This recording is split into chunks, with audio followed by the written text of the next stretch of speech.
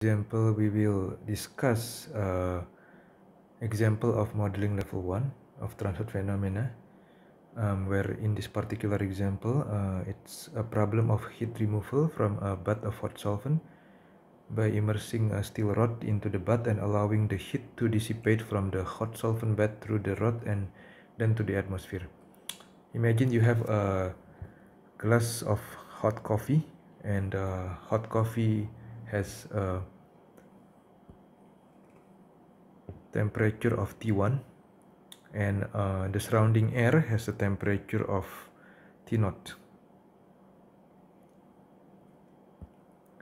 So the heat transfer will occur from the hot coffee to the rod, and then this rod, let's say we assume that this rod has a uniform temperature of T from the bottom to the top, from the bottom up to the top of the rod.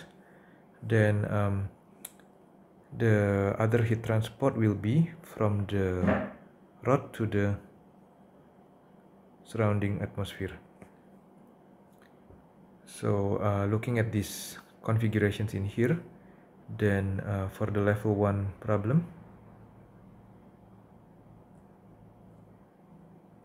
we take several assumptions. The first assumption is that the rod temperature is uniform and is defined as T.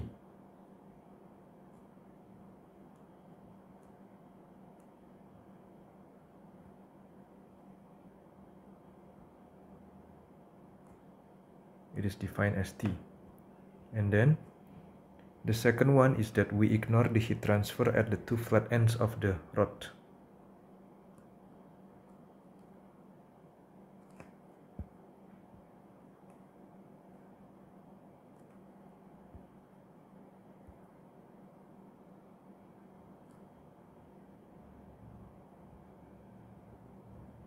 So if I put it in here, that means we ignore this area in here, and then we only focus on the area on the surrounding, only on the cylindrical surface area where there is a heat transfer between the solvent to the rod and then the rod to the air. The third assumptions will be the overall heat transfer coefficients are known and constant. So we have two overall heat transfer coefficients.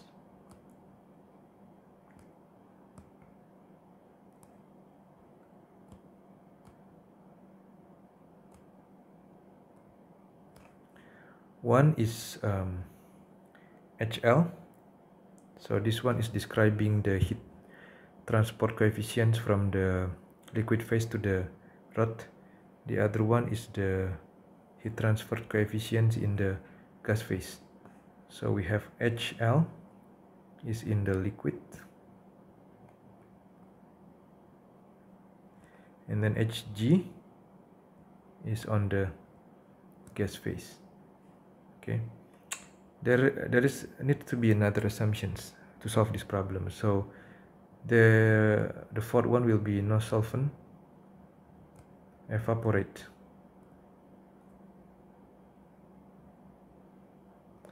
So by the meaning of this no solvent evaporate, meaning that we define in here a two length of the length of the volume will be constant. So there will be L1 will be constant and L2 will be constant, because it doesn't change with time.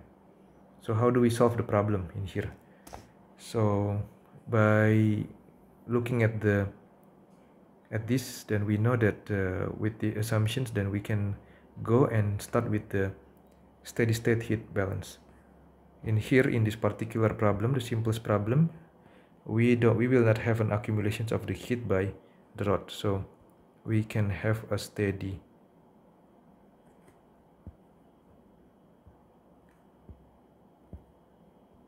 state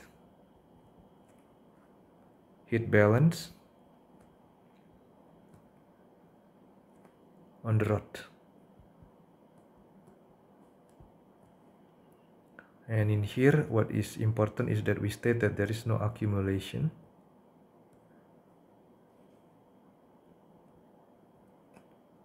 of heat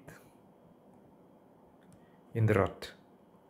And then another thing that is important is that basically we need to understand that the volume elements in here are finite.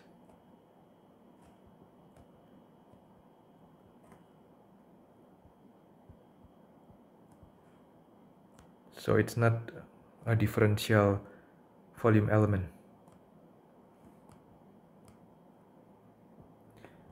So it means that the volume above the liquid will be having a length of L2, and then the volume below the liquid interface will have a length of L1. So this one will be L1, this one is L2. Remember that the temperature of the rod is uniform. So now let's make the heat balance. In minus out will be equal to accumulation. So again, we inspect again the system is in here. Remember that the heat transport will go from the high temperature to the low temperature. T1 is higher than T, and it will be higher than T0. So the heat transport will be from the hot solvent bed to the rod, and then from the rod to the atmosphere. So that we care about the first heat transport terms in here. So the overall heat transport coefficients in the liquid phase multiplied by the surface area where there is a contact between the liquid and the rod, which is essentially the cylindrical surface area of the rod, multiplied by T1 minus T. So in here, T1 is higher than T. Okay, and then there will be a second heat transport from the rod to the atmosphere. So the second one will be Hg multiplied by the surface area of the rod that is exposed to the air multiplied by the temperature difference. So in here, the temperature of the rod minus the temperature of the surrounding air. And then as we said before, there is no accumulations. Okay, in here always recheck the unit because we want to make sure that everything is correct. So the unit for the HL will be joule per second meter square Kelvin, and then you multiply by this term in here, which has a unit of area, and then this particular temperature difference will have a unit of K. So you can basically cross this, cross this, cross this, cross this, so you have a unit of joule per second. And then we continue again, simplifying. So this will be HL multiplied by 2 pi r L1 T1 minus HL 2 pi r L1 T minus Hg 2 pi r L2 T plus Hg 2 pi r L2 T0 is equal 0. Exchanging keep on doing the step. 2 pi r L1 T1 plus Hg 2 pi r L2 T0 is equal HL 2 pi r L1 T plus Hg 2 pi r L2 T is equal 0. Then we can put 2 pi r in front of the bracket. HL L1 T1 plus Hg L2 T0 is equal 2 pi r multiplied by HL L1 plus Hg L2 multiplied by T. So now after this we basically can get the expressions for the temperature of the rod as a functions of the temperature of the hot solvent and the temperature of the surrounding air. So this one will be HL L1 plus HgL2. Okay. So now if you go back again into the picture of your systems, you basically get this T in here as a functions of the T0, T1, Hg, L2, L1 and HL. Then we can also do we can also define this T as an by divide the numerator and the denominator by HgL2. So meaning the nominator is this term in here, all of this is called nominator. This term in here is all called the denominator. If we divide the nominator and the denominator, then we can get our T is equal HL L1 divided by Hg L2 T1 plus T0 divided by HL L1 divided by Hg L2 plus 1. Okay, and if we define another term called alpha, alpha in here is defined as the HL L1 divided by HgL2, then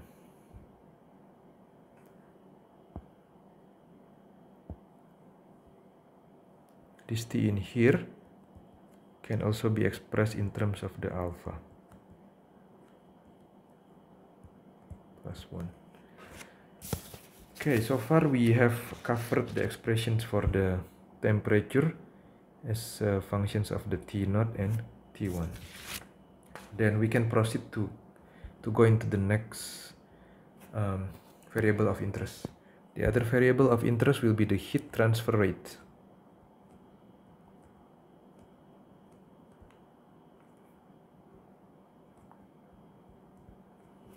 So the heat transfer rate in here is defined as the heat transfer quantity that was transferred from the hot solvent into the rod or equivalently from the rod into the surrounding air. So they should be the same because there is no accumulation and everything is on the steady state. So that will be HL multiplied by 2 pi RL1 T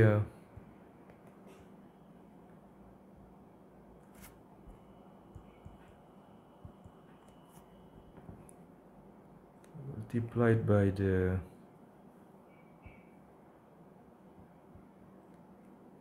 T1 minus T. This should be equal to the Hg multiplied by 2 pi R L2 T minus T naught. Okay, then here we substitute the expressions of the T. Let's try with the first term first. So we try with the first term in here. Okay, the second one should give you the same expressions as you can prove by yourself later on. T1 is equal minus HL L1 T1 plus Hg L2 T0 divided by HL L1 plus Hg L2. Now we continue again. HL 2 pi R L1. Then the first thing in here we can convert it accordingly. So this will be T1 multiplied by HL L1 plus Hg L2 minus HL L1 T1 minus HG L2 T naught. Okay, HL L1 plus HG L2. Then continuing the derivations. Okay, so this one will be this HL L1 plus HG L2. This one will be H L L1 T1 plus HG L2 T1 minus HL L1 T1 minus HG L2 T naught. Note in here that we have the same term in here, which is the first one and the third one, so we can basically cancel them. Okay, and then we can simplify further again. So this will be equal to 2 pi r L1 HL HG L2 T1 minus T naught is equal to HL L1 plus HG L2.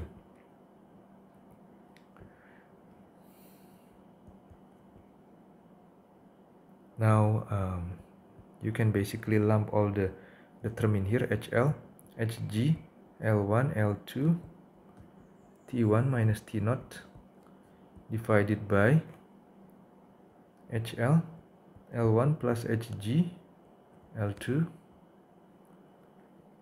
Or this can also be expressed as 2 pi r T1 minus T naught divided by HL L1 plus HG L2 divided by HL HG.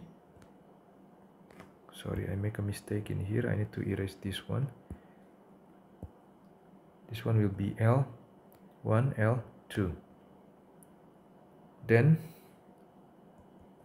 this can be expressed in terms of this 1 over HG L2 plus 1 HL L1 2 pi r T1 minus T naught. Then this basically gives us the heat transfer rate expression.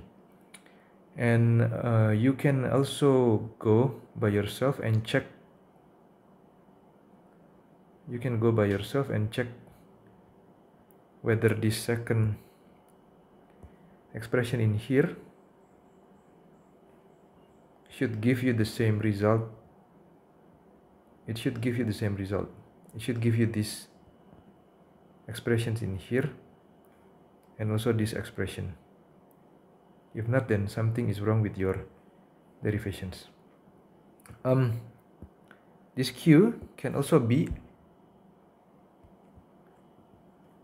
expressed in terms of a slightly different variable. So let's go back into this term in here, T1 minus T naught. Okay, so this one will be HL L1 plus HG L2.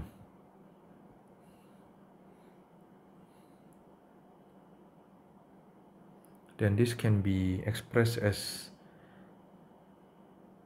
2 pi r HG L2 T1 minus T naught divided by 1 plus HG L2 divided by HL L1. Or alternatively, we can also put it like this, 2 pi r HG L2 T1 minus T naught divided by 1 divided by 1 over HL L1 divided by HG L2. And previously we have showed you the definitions of alpha. So this one can be expressed in terms of the alpha, because alpha, as we show on top in here, alpha is defined as HL L1 divided by HG L2.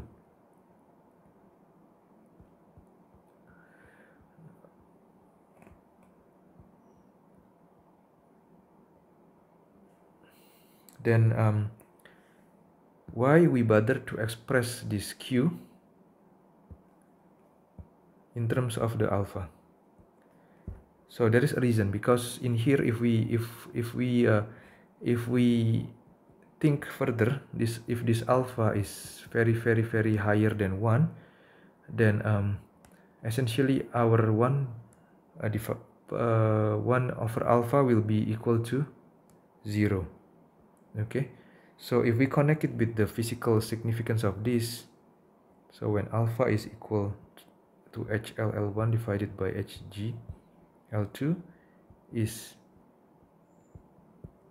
very large, then the expression for Q can be simplified.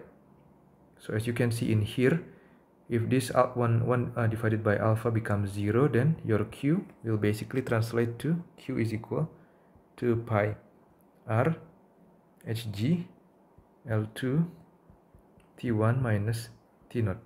Here basically it says that your heat transfer is controlled by the segment of the rod exposed to the atmosphere, because it's only depending on the Hg and L2. So other variables like HL and L1 does not go into these equations in here. Okay, and then we can think furthermore, if when alpha, what is the situations when this alpha is higher than 1? So this means that it's only possible if your HL is much higher than Hg. So meaning that the heat transfer coefficient in your solvent is much larger than the heat transfer coefficient in the atmosphere. Or alternatively, if the L1 is much longer than the L2, meaning that the length of the rod immersed into the solvent is much longer than the length of the rod exposed to the atmosphere.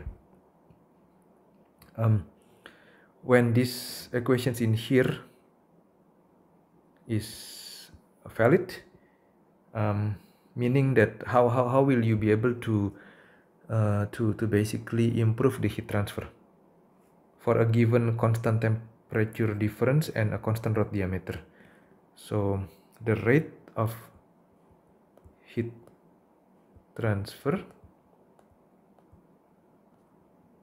can be enhanced by